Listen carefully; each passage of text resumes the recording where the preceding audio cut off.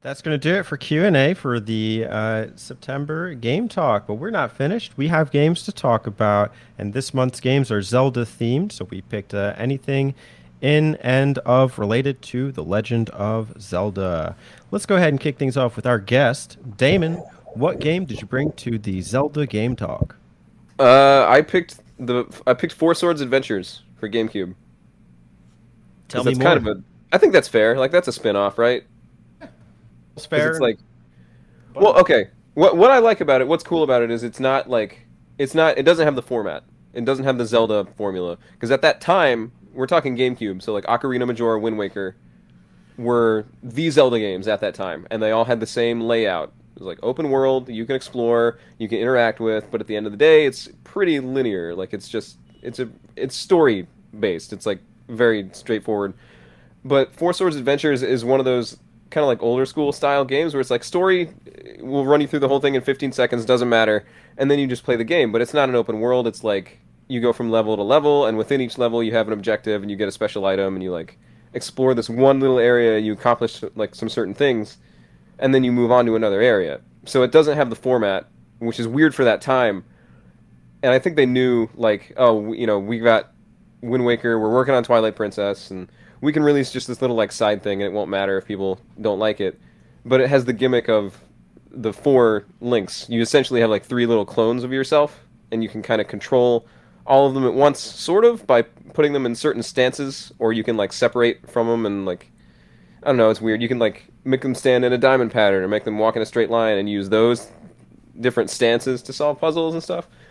And it's a neat little game uh, because it was designed for multiplayer. So you can play it on your own and just like switch the four guys up with your controller, or you can have friends that have Game Boy Advance SPs with link cables connected to your system who can then individually play as one of the other links. So it's interesting because it's like Triforce Heroes but analog, which is like one of those Nintendo things where it's like, oh, they had this idea like back in the day, and then later they figured out a more efficient way to make it work. But Mhm. it's a cool little game. I don't know if you guys have played. I assume Teddy's probably played it, but I've not played the GameCube one because of that stupid system with the link cable and the Game Boy Advance, and you don't need me it. not having all of that. The only one I've played is the one on the 3DS, the anniversary edition of the Four Okay, Swords thing, which I assume is different. That's the I So GBA one. I personally right, can't speak to it. Yeah, I have that one too, Teddy. I believe that's the GBA Four Swords game. right. Yeah, because to play that you had to be able to connect. Yeah. But for Four Swords Adventures, you don't need to be able to connect. You can play it on your own if you just But have like. don't you have to have a Game Boy Advance to play it? No, I don't think so. If you play it by yourself, you can change the things around to like you were saying, you can make everybody like go in certain formats Yeah, to yeah. to They have achieve like achieve there are a that few different multiplayer like feel. formations you can have them stand in to accomplish certain So things. you can play with a controller. Right, yeah. Okay. Um, and it's for me, it's cool because it's like Triforce Heroes is neat, but in Triforce Heroes, I reached a point where the level of difficulty was too high. If you're playing by yourself, it's just like not even feasible. I have that now. But Four Swords Adventures doesn't have that because you can like switch the stances and everything without needing friends, which is great. So it's like I don't know. I was able to progress further in Four Swords Adventures playing it on my own, whereas in Triforce Heroes, I reached a point where I was like, oh, I need other people, or I just kind of can't move on Hmm. because these puzzles are designed to be like almost impossible if you don't have someone with you. So Four Swords Adventures is a similar format, but it's more feasible for a single player, even though it's designed to be played with other people. I don't know. It's a neat game. Like I really I appreciate the ambition that they had that in mind for a Zelda game, like even at that time in like 2003 or 4 or whenever that was. And then it's also cool that it's just like each level is just a little chunk. It takes maybe like 10 minutes. So it's like, oh, I can just do this real quick and cool, that's it. Pick it up, put it down, come back later. It doesn't feel like a Zelda game in the sense that I'm playing Ocarina of Time and I'm on this grand quest. It just feels like nice little bite-sized challenges. It's cool. Who's your favorite Link? Purple. Purple Link? Yeah, of course. Okay. I think the reason I misunderstood the controller support is because I feel like the concept for the game is confusing. Like, I don't understand why multiplayer you have to use Game Boy Advances. Yeah, I'm not sure what the deal with that is. I think Game Boy Advance. I don't even know if it's necessary to the multiplayer. I believe it is, I think it right? is. Yeah. But I I'll think be right back. I think Just keep going. I think you can use a GBA with a link cable playing singularly, and you can use it to like access like little hidden caves or something, and it'll like switch screens. But you don't have to do that to play the game. I know it's a weird system, but I don't remember exactly how it works. But yeah, I think that the Four Swords thing represents one of the, like, some of the seedy Nintendo practices, especially at that time, of trying to get people to buy like the peripheral crap. oh of course. Although- buy oh an yeah, e-reader so you can play fucking Yeah. ice climbers. Yeah, by using cards. I mean, Totally. they still do that today. They got the amiibos, whatever. So it just kind of never ends with them. But I honestly love the concept of Four Swords. Like when I was a kid playing Link to the Past, I talked all, because I'm a twin, so it's like I'm trading off with my brother all the time when playing it, and we talked endlessly about how awesome it would be if there was a multiplayer component to it where you could solve things together, and they had a great opportunity to bring that with that game. I feel, and maybe that's my question to you, is do you think that the whole Game Boy Advance thing hampered that? Or do you think it would have been, like, do you think it might have been more successful if they just made a multiplayer Zelda game that you could use just I controllers? mean, it absolutely would have been more accessible if you had just been able to plug in a second GameCube controller and play. Like that that simplifies the whole process. They already But have 4 controller ports, right, so there's no reason. I mean, I get like wanting to sell link cables, but there's no reason that they could have just supported 4 GameCube controllers for your 4-player GameCube controller. no, exactly. Game. Yeah, that's what I'm saying. Like it would have made it way more accessible Yeah. just to do that. But they clearly wanted it to be like a marketing tie-in, which is whatever. They always do that. Doesn't Final Fantasy Crystal Chronicles do the same thing? Yeah, Crystal Chronicles does. Also, Pac-Man Versus, which is also on Switch now too. Pac-Man Versus was the same thing where you use League controllers and the people playing on the Game Boys were ghosts, and then the person playing on the TV was Pac-Man. It was a cool concept, but yeah, Nintendo had a few of those games. Miyamoto actually. I was gonna developed say, Pac-Man. let's say thank you to Miyamoto right now for that. Thank you for Pac-Man Versus, Miyamoto. And I gotta Thank you say, for enforcing Final Fantasy Crystal Chronicles Game Boy Advance player. Go ahead. I played a little bit of Crystal Chronicles. That game was shit. Well, we're gonna play it. We have it on. Like, I know it has a fan base, but it is really bad. The game is not good. You're gonna play it with us, Spencer. Oh, I'll play it with you. But it's just not a very good game. I think the concept behind Four Swords is way better, and it's way better executed.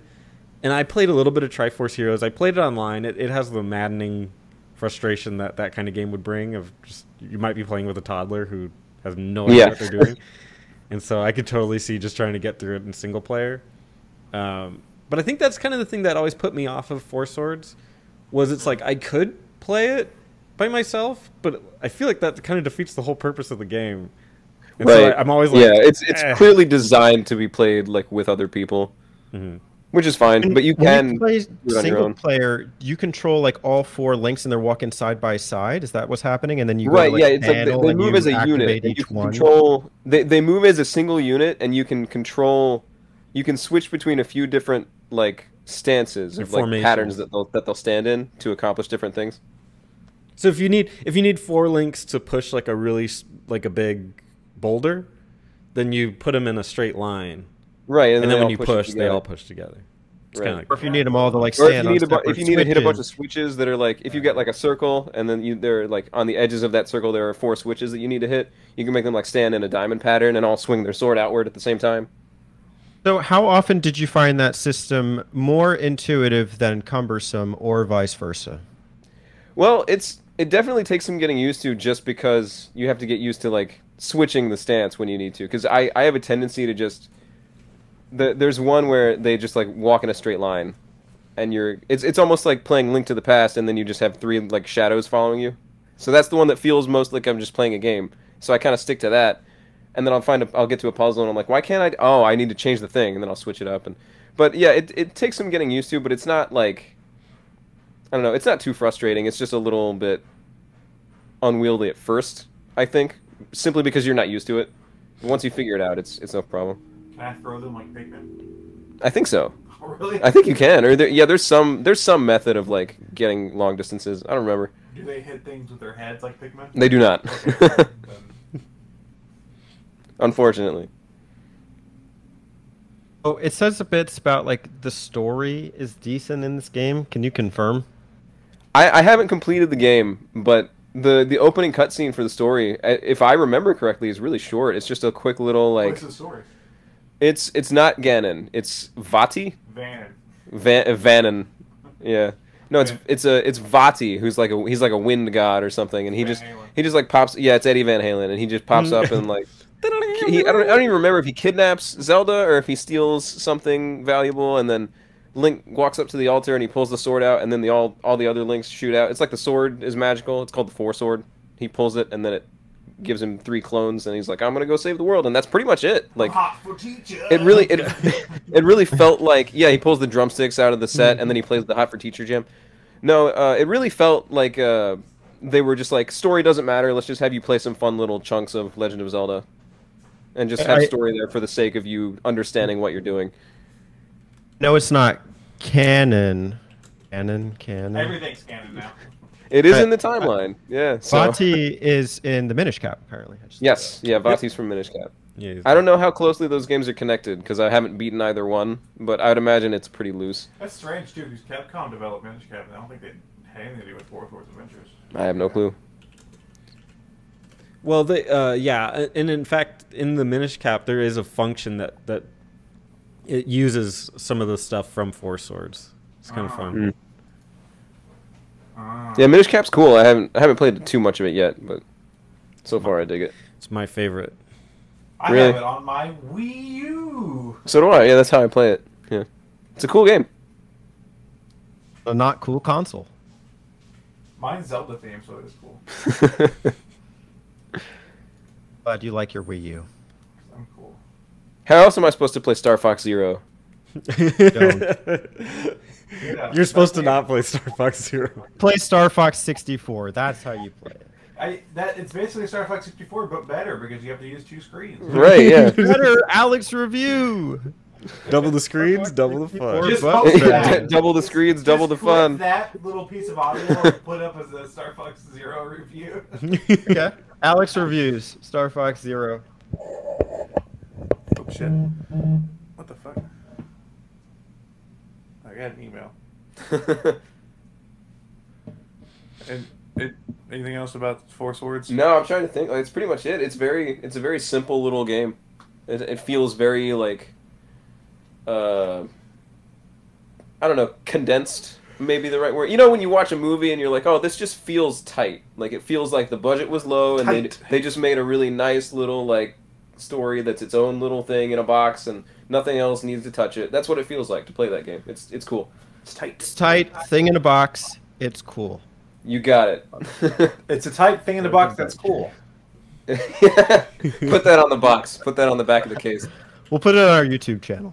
Yeah. Damon says it's a tight thing. It's a tight thing in a they'll box. probably It's end cool. up clipping this for a review, so we'll put it in the description. It's a tight thing in a box. It's cool. Yeah. Hey y'all, don't forget to subscribe to them button mappers.